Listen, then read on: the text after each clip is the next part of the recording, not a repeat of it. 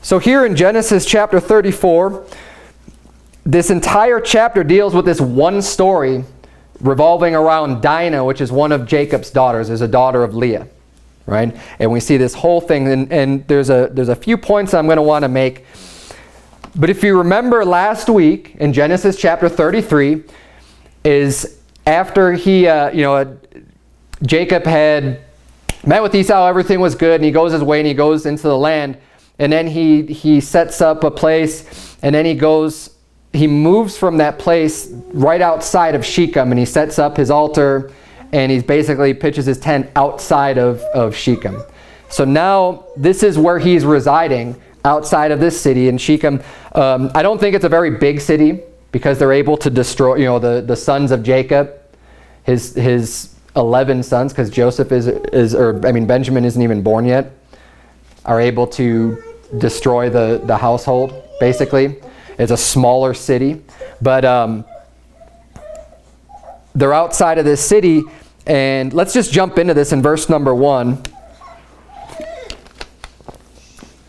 It says, "And Dinah, the daughter of Leah, which she bare unto Jacob, went out to see the daughters of the land." Now, I think this is the very first mistake, if not him deciding to just live right up next to Shechem, and these people who were ungodly. I mean, they were the heathen. They were not people who worshiped the Lord. He had to set up his own altar. They were not people who followed the Lord. They were a heathen people. But he joins up next to him, and then the next thing he knows, his daughter wants to go, it says, and see the daughters of the land. She's like, well, I want to go out and make friends. I want to go out and meet the other daughters and spend time with the heathen and go out into the world and see what they're like and just kind of learn their ways. And this alone is a big mistake. And we need to be careful who you let your daughters keep company with. Sons and daughters, but here we're seeing with Dinah, she's keeping company with these girls. She's getting to learn the ways of the daughters of the land. And I don't believe this is in here by accident. And then the very next thing that we see is she's committing fornication with Shechem. And then there's this whole fallout of that whole situation where just all kinds of bad things start to happen as a result of this. And it all started with her going out and just spending time and getting to know the daughters of the land. And that's why I'm going to be very careful about who my daughters become friends with. They're not just going to be friends with any random person. They're not going to be friends with the most worldly, unsaved kids, because they're going to influence them.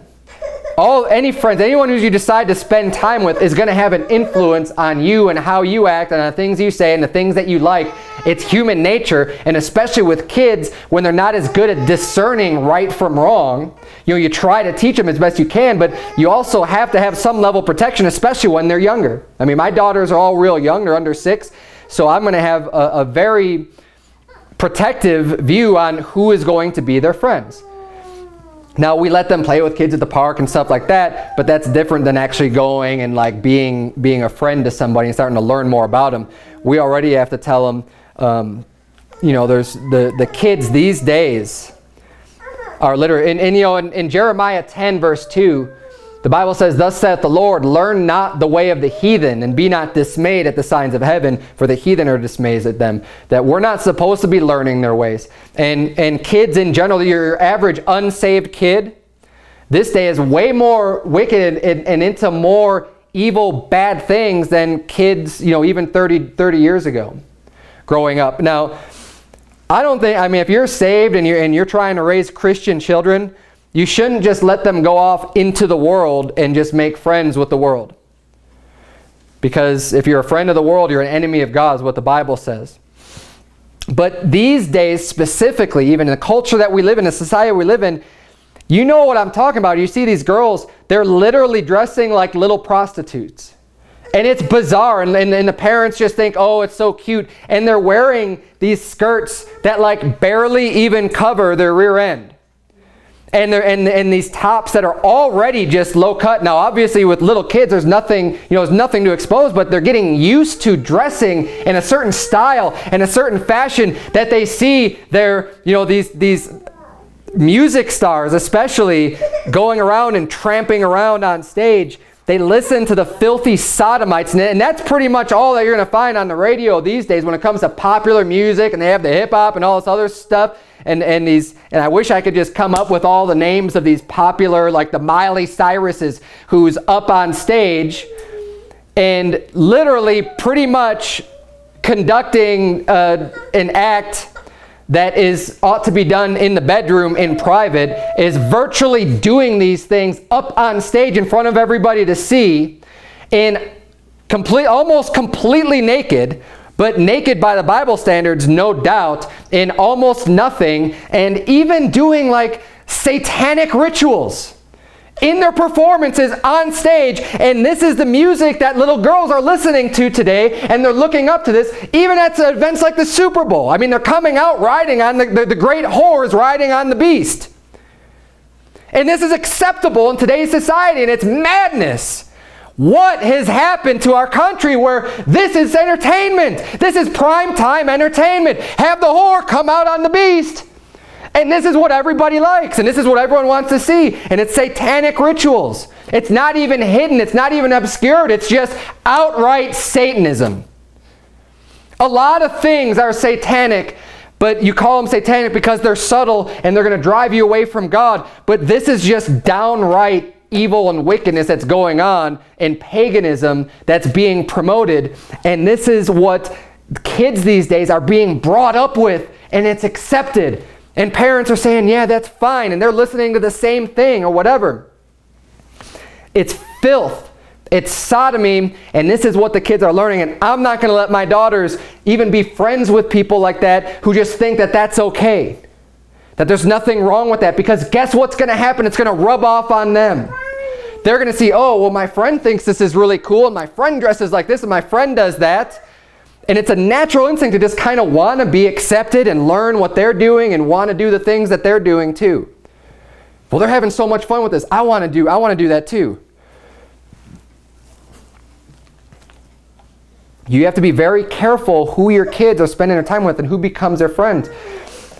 And I don't care if this world says, oh, well, you know, you're being real protective, overprotective of them and stuff. Look, I am going to be protective of my children because I don't want them to turn out like Dinah committing fornication with some heathen. Because that's exactly what happens in this story. As a result of her going out, well, I just want to go out and see the daughters of the land. Next thing you know, she's shacking up with Shechem.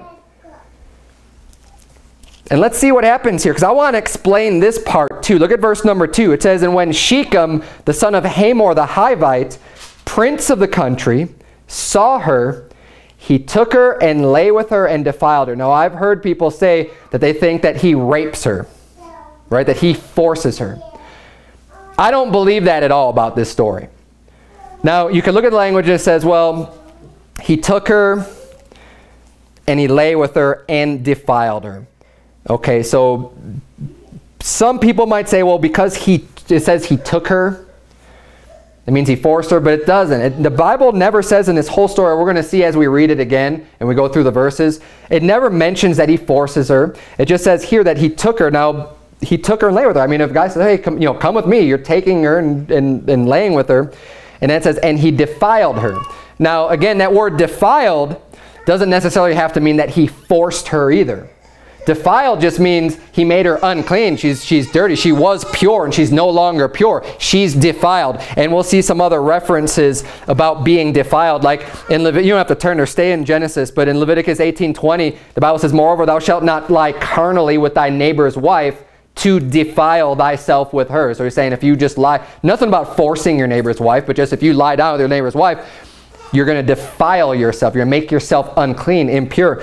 And in Leviticus 19:31, even nothing that has to do with that type of sin, Leviticus 19:31 says, regard not them that have familiar spirits, neither seek after wizards to be defiled by them. I am the Lord your God. So that defiling is just making you unclean for some reason. It has nothing to do, it doesn't imply that because it says she's defiled, that it means he must have forced her. That's not what that means. It just means that she's unclean.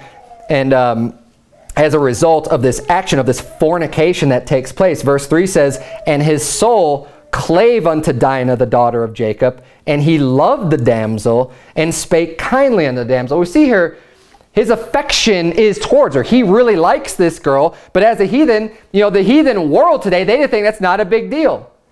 I mean, people these days, even in this society, in this heathen world, it's not a Christian world, I'm sorry, this is a heathen world that'll tell you, well, as long as you guys love each other, and it's just become acceptable for people to live together outside of wedlock and say, oh, well, we love each other. So if you love each other, then it's okay to commit fornication, and they have no problem with that.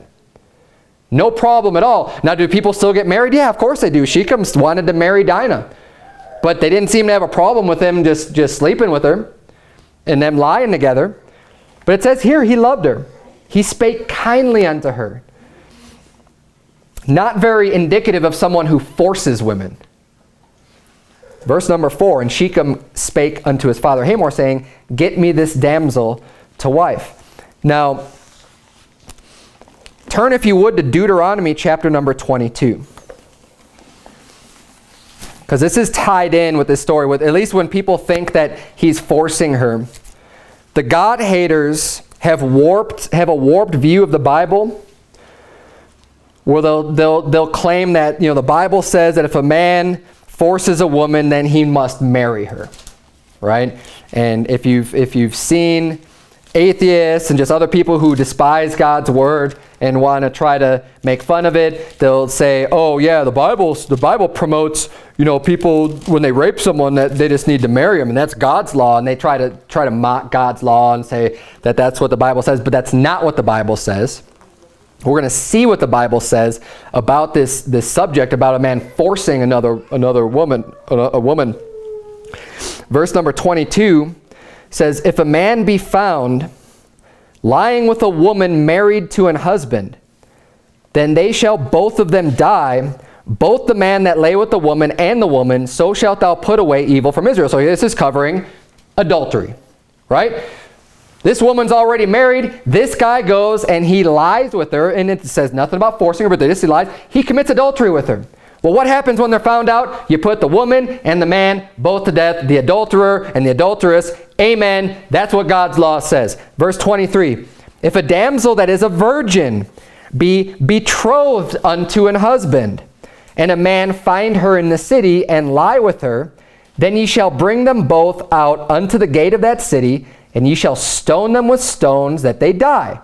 The damsel, because she cried not, being in the city, and the man, because he hath humbled his neighbor's wife, so thou shalt put away evil from among you. Again, committing adultery. But what they're explaining here is this is someone who's married, but they haven't consummated the marriage yet of coming together and having that physical act.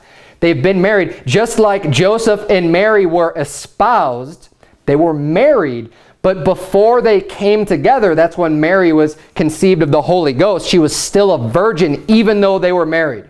Now, it's harder to understand that in our culture, because normally, even if people are virgin going into marriage, that consummation happens really quickly, typically after a marriage. But in these days, that wasn't the way they did it. There tended to be a longer time period would go by between the marriage and the actual consummation of the marriage. So he's just explaining here that, look, even if she's a virgin and they haven't consummated the marriage yet, and someone goes and lies with her, then they're both going to be put to death. And what they're getting into now is, well, if they're in the city, and she's a virgin, she can't claim that he forced her.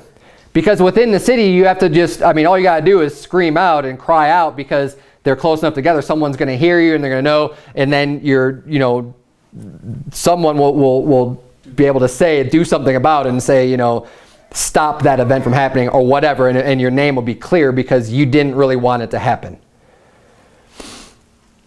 And it continues on and explains it even further. Verse 25, but if a man find a betrothed damsel in the field, and the man force her, so now we're seeing the forcing, right?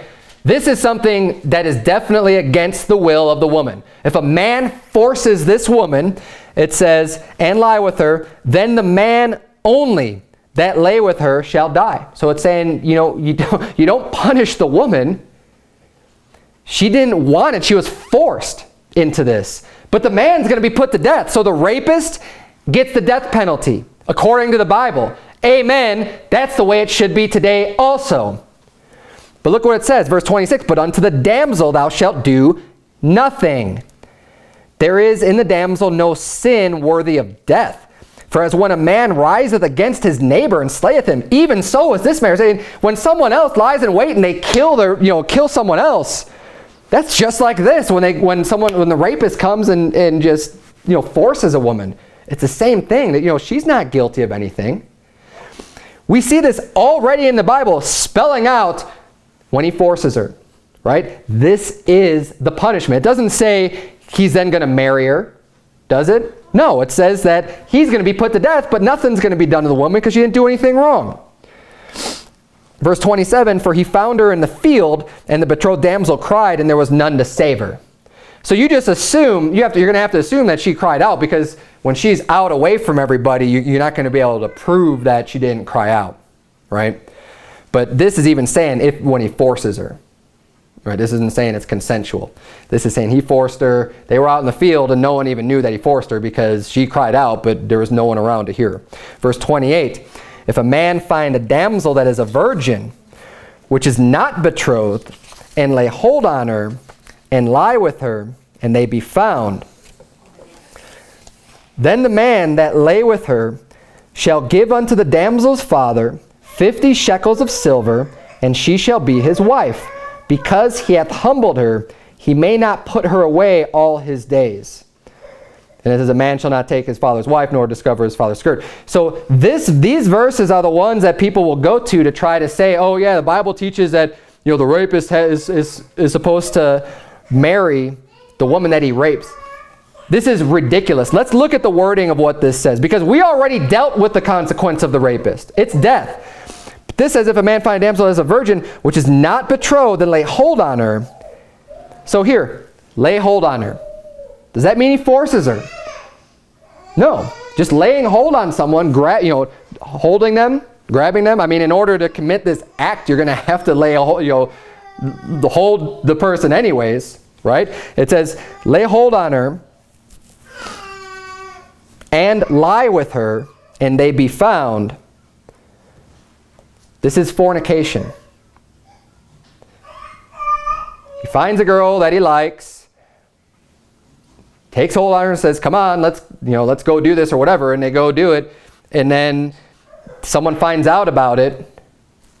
He's saying, okay, well, you commit fornication, but now you need to pay the dowry unto the father, the 50 shekels of silver, and you have to marry that girl. Because you've already done the act, but you've got to make it right now and marry her, and saying you can't divorce her. You decided to do this act preemptively. Now you have to marry her, and you're going to stay together, and that's God's law. So it's not that hard to understand, but the reason why that people say that so much, it's not because of what the King James Bible says. I have here in my pulpit a parallel Bible. This one is the NIV and the Living Bible. And then this one that I received, I have a cross that says it's a Good News Bible. I have the Bad News Bible. This is the one I received in my Presbyterian church when I went through confirmation. This was that fun Bible that they gave me to read, because it's a little bit easier to understand, right? I mean, I was a teenager, and the Bible is just real difficult to understand. So they gave me this Bible that says in verse 28 of Deuteronomy 22, suppose a man is caught raping a girl who is not engaged. He is to pay the girl's father of the bride price of 50 pieces of silver, and she is to become his wife. Because he forced her to have intercourse with him, he can never divorce her as long as he lives. Isn't that just so easy to understand now? Isn't it great to hear that God's word, now God's holy law, is promoting people when they rape somebody? Now you just got to marry him. Hey, great, woman, I just got raped. Now I'm going to spend the rest of my life with this person. He can never divorce me. Isn't that good news? That's great news, right? From the Good News Bible. The good news of God's law. If a man rapes me, now I have to just spend the rest of my life with him. It's ridiculous. This is trash.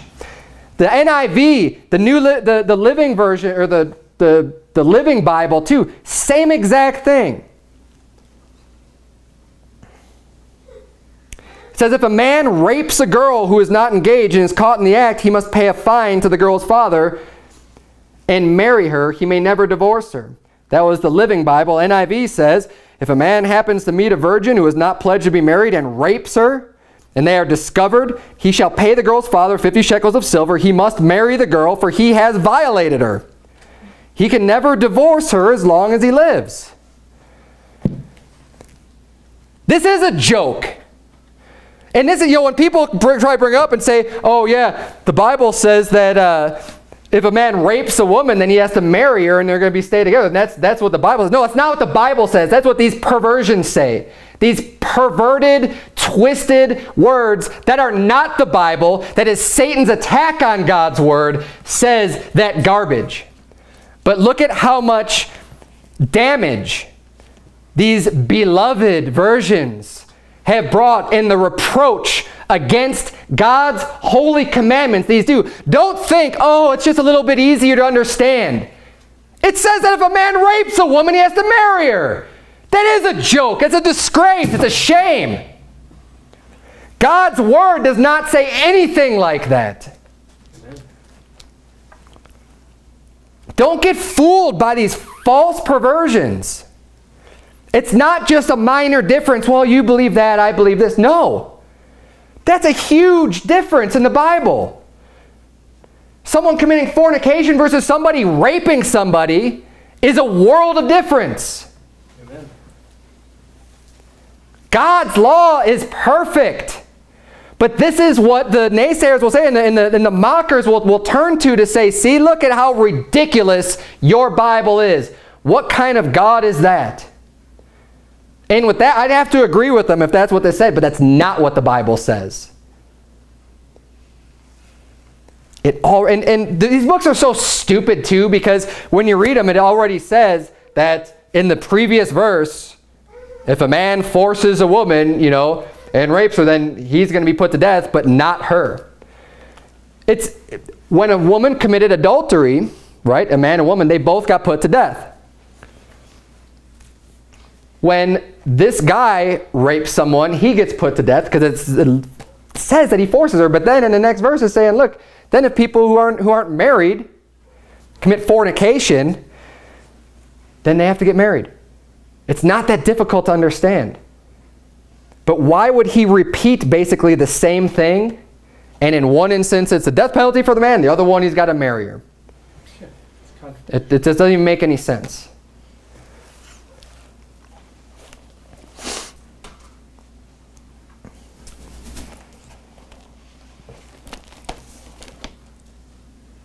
Turn, if you would, to 2 Samuel chapter 13.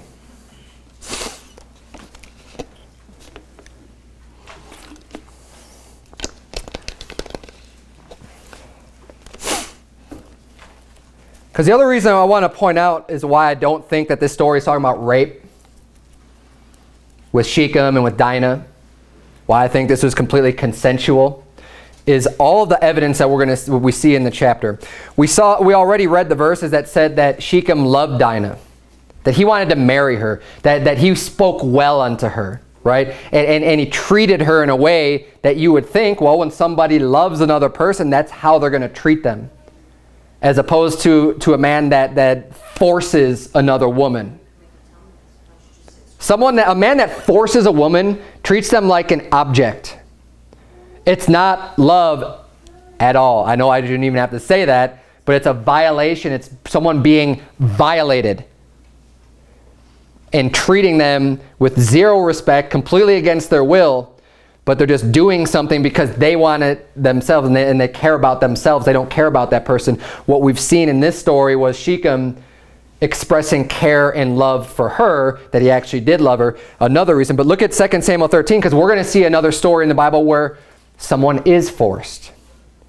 And we're going to see the repercussions of this. 2 Samuel chapter number 13, verse number 1.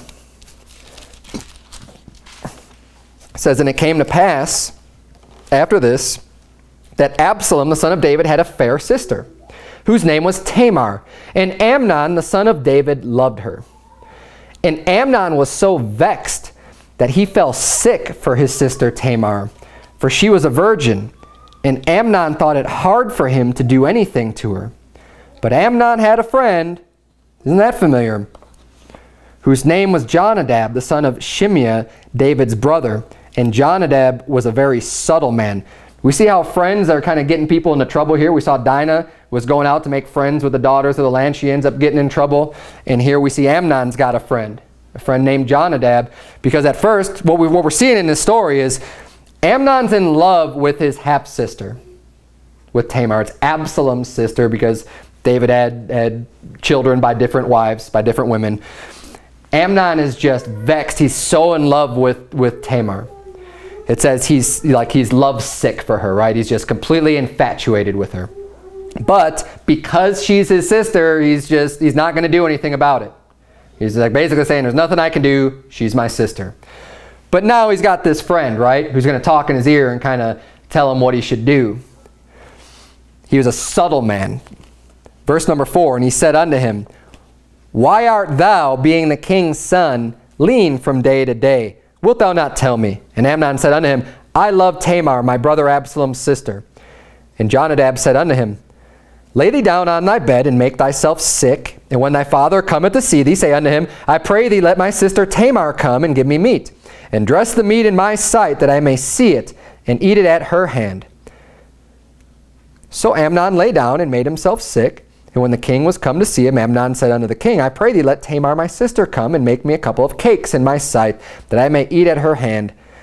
So he's basically just pretending that he's sick. And this is the story that Jonadab said for him to do. He's like, just fake it like you're sick.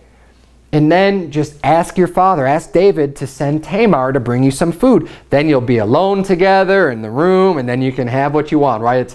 This is your plan, your trick to lure her in, to get her into this place. So he does that. He fakes to be sick. He goes, David, all I need, I'm not feeling real well off. If you could just please send Tamar in here to bring me some food, I think that'll help me feel a lot better. And it says in verse 8, So Tamar went to her brother Amnon's house, and he was laid down, and she took flour and kneaded it, and made cakes in his sight, and did bake the cakes. And she took a pan and poured them out before him. But he refused to eat. He wasn't hungry. That's not what he cared about. And Amnon said, Have out all men from me. And they went out, every man from him. And Amnon said unto Tamar, Bring the meat into the chamber, that I may eat of thine hand. And Tamar took the cakes which she had made, and brought them into the chamber to Amnon her brother. And when she had brought them unto him to eat, he took hold of her and said unto her, Come, lie with me, my sister. So now he hasn't done anything wrong. He takes her. So he took hold on her, right? But he didn't force her. He said he propositions her and says, come lie with me. But look at her answer. Verse 12, And she answered him, Nay, my brother, do not force me, for no such thing ought to be done in Israel. Do not this folly. And I, whither shall I cause my shame to go? And as for thee, thou shalt be as one of the fools in Israel. Now therefore I pray thee, speak unto the king, for he will not withhold me from thee.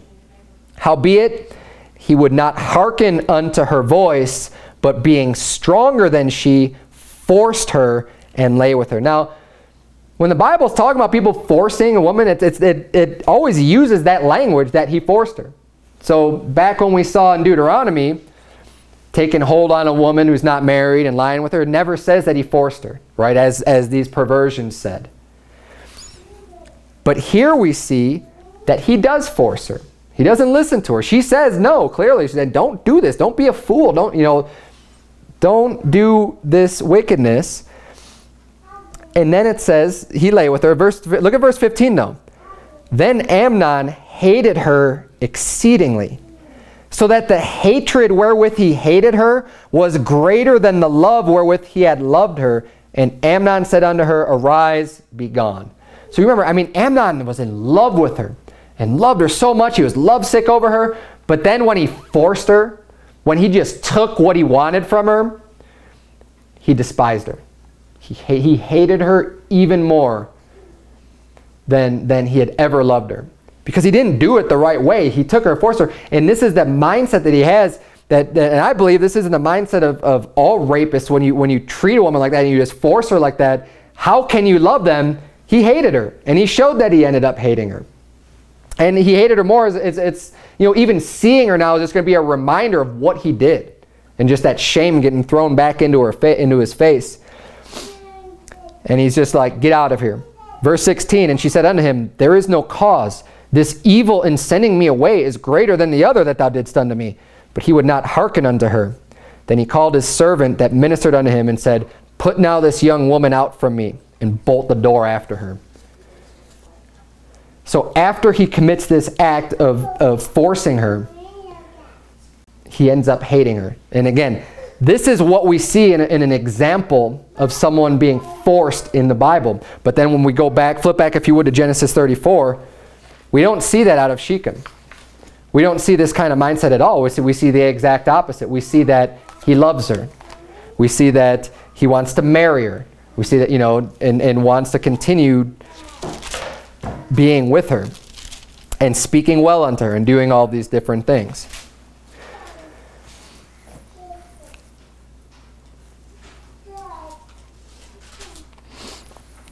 So verse 4, Genesis 34, reads, and Shechem spake unto his father Hamor, saying, get me this damsel to wife. And Jacob heard that he had defiled Dinah his daughter. Now his sons were with his cattle in the field, and Jacob held his peace until they were come. So Jacob doesn't really say anything about this while his sons are still out in the field, but he finds out that his daughter just had committed fornication with Shechem, but now Shechem wants to marry her. Verse 7 says, and the sons of Jacob came out of the field when they heard it, and the men were grieved, and they were very wroth, because he had wrought folly in Israel in lying with Jacob's daughter, which thing ought not to be done. Now, again, nowhere it says, and just notice this as we read through this whole chapter again, it never says that he forced her anywhere. The best you can do is maybe try to imply that somehow. But that's why I'm showing you all. I don't believe for a second that he forced her, because what they should be angry about would be the forcing of her. And you would think that at some point it would say, even when they concoct this plan to go kill all the men, in somewhere in that they would mention because he forced her, right? If that's what actually happened. But no.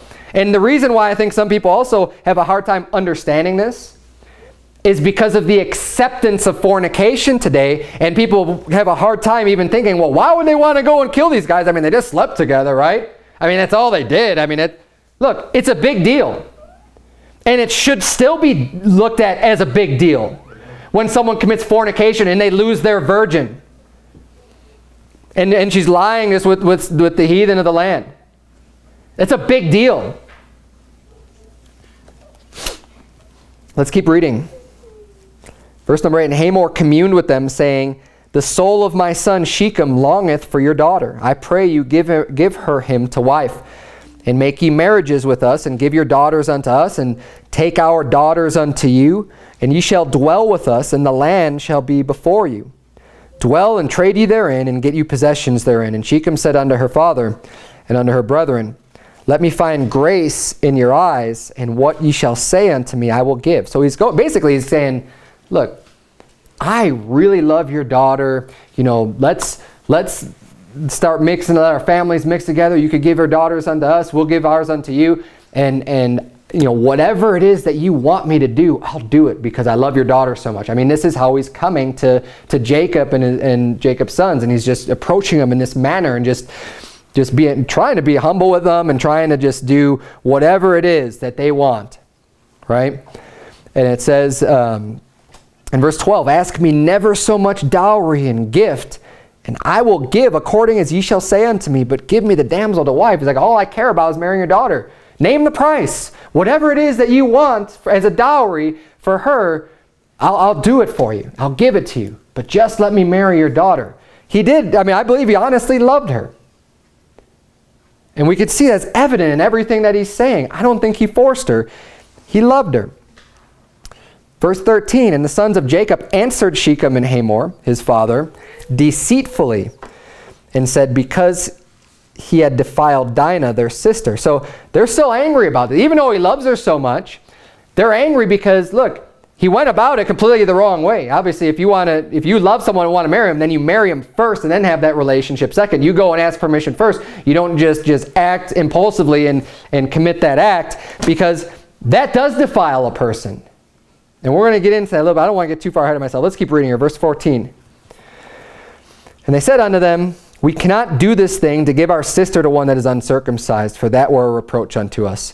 But in this will we consent unto you, if ye will be as we be, that every male of you be circumcised, then will we give our daughters unto you, and we will take your daughters to us, and we will dwell with you, and we will become one people. But if you will not hearken unto us to be circumcised, then will we take our daughter, and we will be gone. So, and it says, in their words pleased Hamor and Shechem, Hamor's son, and the young man deferred not to do the thing, because he had delight in Jacob's daughter, and he was more honorable than all the house of his father. So again, a little bit more to Shechem's character. It says that he was more honorable than everyone in his father's house. Like, he really wanted to do this, and he's saying, okay, that sounds like a fair deal. We'll get circumcised. So the sons are saying, okay, look, we can't just get married here and start intermingling unless you guys decide that you're going to get circumcised. You need to be like us. Now, remember, the circumcision was a symbol of their separation from the world. And that's one thing that set them apart. And they're just using this as an excuse, because they had no intention of giving Dinah to them for him to be his wife. Not at all. They're planning this because after they get circumcised, then they're going to be, in pain and not able to walk around and act normal and be able to defend themselves properly. After, as grown men, getting circumcised, having to deal with that and deal with the healing process of doing something like that kind of puts them at a major disadvantage. And that's why they said, you guys, everybody needs to have this done in order for this to take place. So Shechem's all for it. He said he's honored, but that tells you the honor that his father's house had. I mean, if he's the most honorable and he's sitting here just committing fornication and then going and asking to be married, the heathen land, Dinah should have never been going out and spending time with these people, if that's the most honorable. I mean, hey, at least she found the most honorable man, right? But it was not that good, not a good man to be with to begin with, because of the fornication. And yes, that is a serious sin. Verse 20 says, and Hamor and Shechem his son came unto the gate of their city, saying, these men are peaceable with us, therefore let them dwell in the land and trade therein. For the land, behold, it is large enough for them. Let us take their daughters to us for wives, and let us give them our daughters. Only herein will the men consent unto us, for to dwell with us and to be one people. If every male among us be circumcised as they are circumcised, shall not their cattle and their substance and every beast of theirs be ours? Only let us consent unto them, and they will dwell with us. So Hamor and Shechem go back to try to convince the people that they all need to get circumcised too. Because Shechem's the one that wants to marry. If I was to be like, well, you're the one that wants to marry, why don't you just get circumcised? And they're saying, well, look, they won't do this. They won't allow us to marry their daughters unless we all get circumcised and be like them. And he starts bringing up, look, they've got a lot of substance. They've got a lot of cattle. They got a lot of stuff. Look, this will be ours. They're saying, if we start giving them our daughters and we start taking their daughters, we're going to increase with their substance. So he pitches it to them like that, saying, hey, this is going to be this is going to be real lucrative for us. This is a good thing to do. Let's join up with them, and all that substance that they have, we'll get to partake in that as we start marrying their daughters and they start marrying ours. So he convinces them. It says, and unto Hamor and unto Shechem his son hearkened all that went out of the gate of his city, and every male was circumcised, all that went out of the gate of his city.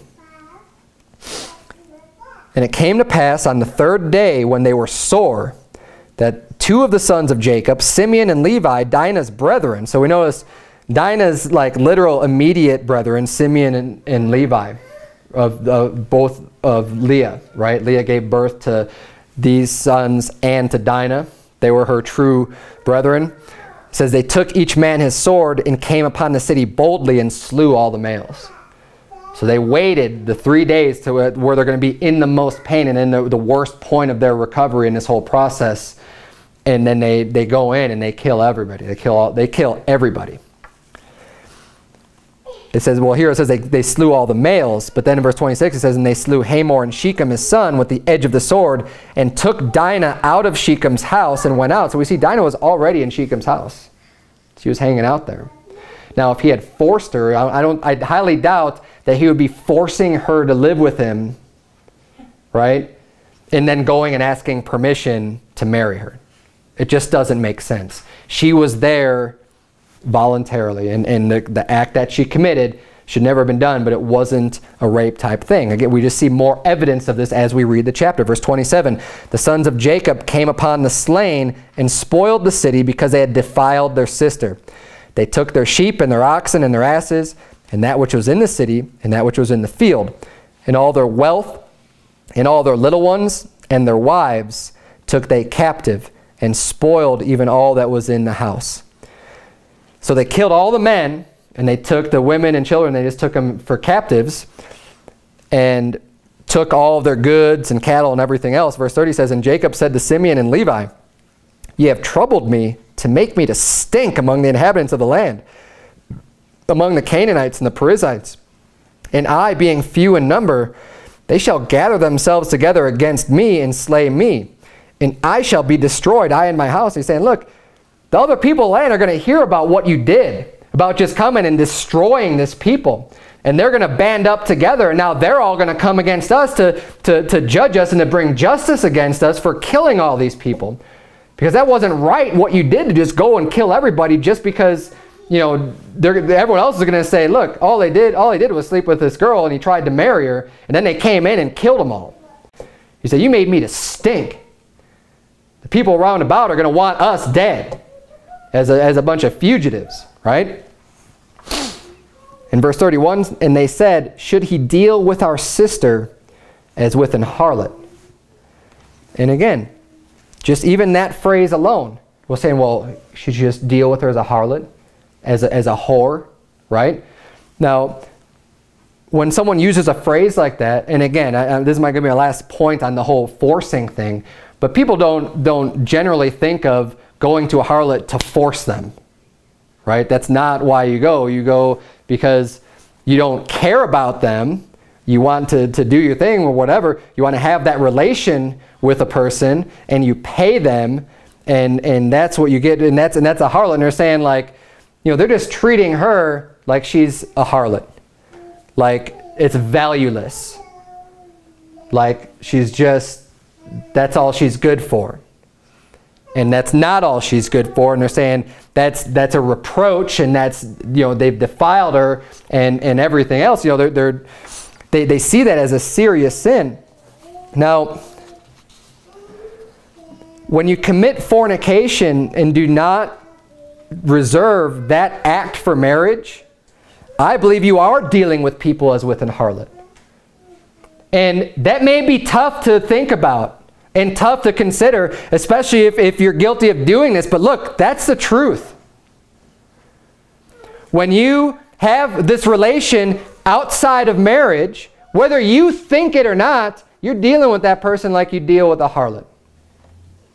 Because of the fact you are not putting the emphasis on purity and the meaning of two people becoming one flesh and everything that goes along with that is designed. God designed that to happen only between a man and a wife, and that's something special. That's a relation that you should have only with that one person for your whole life.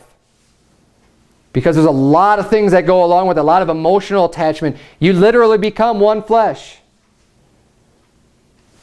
Turn, if you would, to 1 Corinthians chapter 5. We need to get back to having an attitude about fornication that's biblical, because the world is trying to tell us it's fine, it's normal, it's no big deal. But it's not.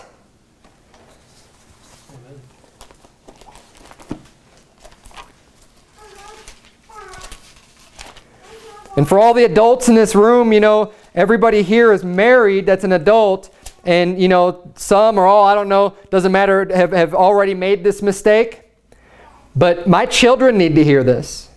And we need this reinforced in our minds too.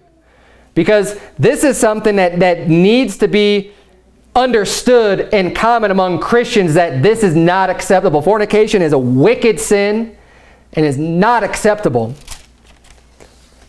No matter what the world says. Look at verse number 9, 1 Corinthians chapter 5.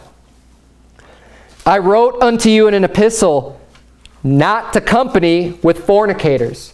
This is what Paul was saying to the Corinthians. He's saying, look, I already wrote unto you not to keep company with people who sleep around, not to keep company with fornicators. But he goes on to explain, he says, yet not altogether with the fornicators of this world, or with the covetous, or extortioners, or with idolaters, for then must ye needs go out of the world. He's saying, look, that's what the world is like. He's saying, I don't mean you just can't sit down with anybody in the entire world. He said, then you just have to get out of the world, because the world is full of this stuff, and the world is full of people that think this way and think that this is fine and don't have a problem with it. But look at what he says. Verse 11. But now I have written unto you not to keep company if any man that is called a brother be a fornicator, or covetous, or an idolater, or a railer, or a drunkard, or an extortioner. With such an one know not to eat. This is such a serious sin that, look, if someone's called a brother, someone in church, a saved, born-again believer in God, someone who's called a brother is a fornicator, don't even eat with that person. Don't have anything to do with that person. That's the way that fornication ought to be viewed and dealt with today. People say, oh, you got to love that person, you got to open up to that. No, look, if they're considered a brother, don't even eat with them. That's the love they need. It's the tough love. It's no longer just open arms. Oh, we're all sinners. No, look. We need to hold ourselves to a standard, a biblical standard. So if someone's a member of the church and they're saved and they're considered a brother, they understand God's law. It's not like they just got saved yesterday. They've been coming to church for a while. They know these things. They know better. If they're a drunkard or a fornicator or covetous, then don't even eat with that person.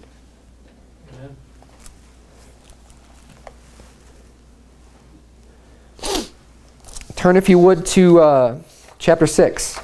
Just one chapter over. 1 Corinthians chapter 6. Verse number 9. The Bible reads, know ye not that the unrighteous shall not inherit the kingdom of God?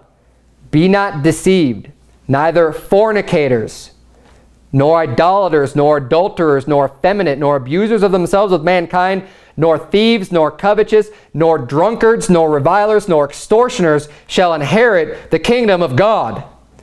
And such were some of you, but ye are washed, but ye are sanctified, but ye are justified in the name of the Lord Jesus and by the Spirit of our God. All things are lawful unto me, but all things are not expedient. All things are lawful for me, but I will not be brought under the power of any. He's saying, look, don't you know that the fornicators, they're not going to inherit the kingdom of God? Don't you, knowing this, do you think you should just go out and just actively participate in this? The fornicators, idolaters, all this stuff. He's saying, but you've been washed. You've been sanctified. You've been set apart the moment you got saved. You are washed in the blood of Jesus Christ. So you no longer these things. You ought not to be partaker in those things. You need to stay away from them completely. He says, look, all things are lawful unto me because I'm washed. That's what we just got done saying in the previous verse. Look, you're washed. All things are lawful unto me. Christ paid for all of my sins, but all things are not expedient. All things are lawful for me, but I will not be brought under the power of any. I'm not going to be brought back under that bondage of sin. Meats for the belly and the belly for meats, but God shall destroy both it and them. Now the body is not for fornication, but for the Lord, and the Lord for the body. He's saying, look, your body is not just to go and satisfy your flesh by sleeping around and lying with men or women or whatever out of marriage. That's not what your body is for. He says your body is for the Lord. And the Lord for body. And God hath not raised up the Lord, and will also, and God hath both raised up the Lord, and will also raise up us by his own power. Know ye not that your bodies are the members of Christ? Shall I then take the members of Christ and make them the members of an harlot? God forbid. And notice again, the usage of the word harlot with the fornication. Exactly what we saw in Genesis 34. The fornication was committed, and they're saying, should he deal with our sister as a harlot? Because when you commit fornication, that's what you're doing. And he's saying, look, your body is made for God. God owns your body. Your body is the temple of Christ. They're the members of Christ. He's saying, I'm going to take the members of Christ and make them a member of an harlot? Are you going to drag God down that low as to just defile your body, which it belongs unto God, and just make it the member of a harlot because the two flesh becomes one? You're going to take a member of Christ and make it the member of something that's, a harlot that's wicked? It says, what? Know ye not that he which is joined to an harlot is one body? For two, saith he, shall be one flesh. But he that is joined unto the Lord is one spirit. Flee fornication. Every sin that a man doeth is without the body, but he that committeth fornication sinneth against his own body. What? Know ye not that your body is the temple of the Holy Ghost, which is in you, which ye have of God, and ye are not your own, for ye are bought with a price. Therefore glorify God in your body and in your spirit, which are God's. Your body belongs unto God. When you join your body with someone else, you become one flesh. Hey, your body is the temple of God. Your body belongs unto God. He's bought you and paid for you. Don't go and make your flesh one with an harlot. Don't go and commit fornication and defile the temple of God.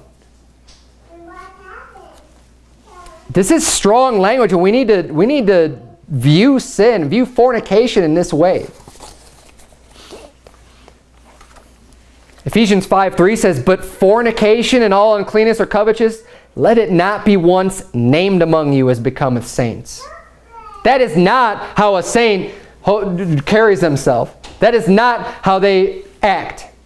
We are to be held to a high standard in this world. We need to be able to keep the testimony of Jesus Christ so that we're not just like the world and people can't just look at us and be like, well, what's the difference? Here's someone who says they're a Christian and they're out fornicating. He says, no, don't even let it be once named among you. 1 Thessalonians 4:3 says, for this is the will of God, even your sanctification. It's your holiness. It's your cleansing and becoming more like Jesus, more like God. Your sanctification, that you should abstain from fornication, that every one of you should know how to possess his vessel in sanctification and honor. Honor. There's a good word. There's a word that people don't seem to have much respect for anymore. Men and women who are honorable. Men and women who hold themselves to a standard. Men and women who can say something and it actually means something, because you're not a liar, because you're not a fornicator. You could actually make a vow to somebody and say, hey, as long as we live, I'm not going to leave you or depart from you. Through good times and bad, I'm going to make a vow to you and I'm going to stick to that word. I'm going to stick to that promise. That's called being honorable. Being someone that people can look to and have respect for. Because you don't just give in to every lust of your flesh. You're not just covetous and fornicating and doing all these things and have no self-control, no dignity. Don't be like the animals. The animals go and just commit fornication. We have a stud dog here that, as soon as one of the other dogs in heat, that's all he can think about and that's all he can do. Why? Because he's an animal.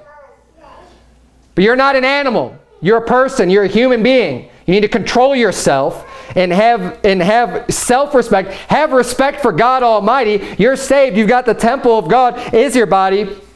Have respect unto that and control yourself, show temperance, and show that ability to not just give in to every lustly, fleshly desire and have value for something that is bigger than just what's going to satisfy me at this moment. Let's bow our heads and have a word of prayer. Dear Heavenly Father, Lord, we thank you so much for your word, dear God, for your word, not these false perversions of your word, dear God. We thank you for preserving your word for us even today in 2015. We thank you that you have promised to do it, that you have kept your words pure, and that we could learn from them. God, I pray that at least, I know the world's always going to be full of sinners, and the world's always going to be full of fornicators and extortioners and drunkards and the like, dear Lord, but I pray that in your house and among your people, we could live with a higher standard, with a standard that is consistent with what you've taught in your word, dear Lord, that we can be a people that have honor, that have dignity, that have respect, dear Lord. Help us to teach our children the old path wherein is the right way, dear God. Help us to teach them the extreme folly in fornication and how much it's going to damage them and ruin their lives if they get caught up into this sin, dear Lord. And I pray that you would please just continue to lead us and direct us and keep us safe in the midst of a crooked and perverse nation, dear Lord. It's in Jesus' name we pray. Amen.